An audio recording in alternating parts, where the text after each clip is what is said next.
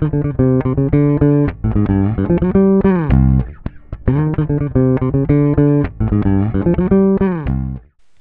this video, we'll show you how to combine values within a dimension. We've been asked to produce a visualization that shows both the average attendance rate by school type and the number of schools of each type for only the 2015 fiscal year. In addition, we only want to see elementary schools, senior high schools, and then a group together of all middle and junior high schools combined. To start populating data in the view, let's right-click on School Type under Dimensions, hover over Create, and click Group. In the dialog box that appears, let's hold down the Control key on our keyboard while we click on Junior High and Middle School, and then click on Group. Click OK. Now you will see School Type Group is a new dimension in our data pane. Let's bring that into the visualization by double-clicking on it. Now to count the underlying schools, we need a measure field. Knowing this particular data set, every school has a value for total male, even if that value is 0. Let's drag total male field from measures to columns, like so. Next, drag fiscal year over to the filters shelf, and let's select 2015 before clicking OK.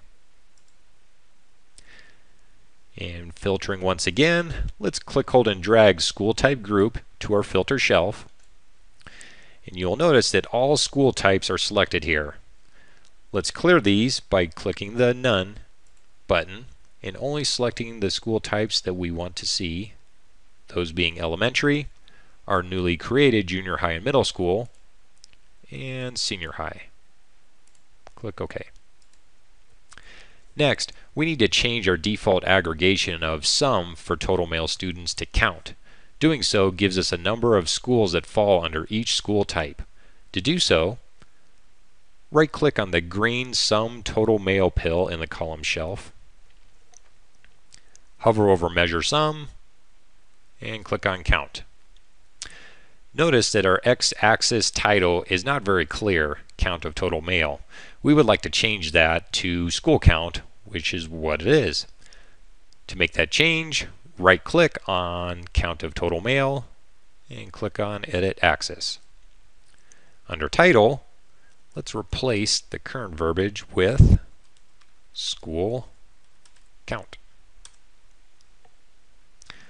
Finally, drag attendance rate on over to the color marks card.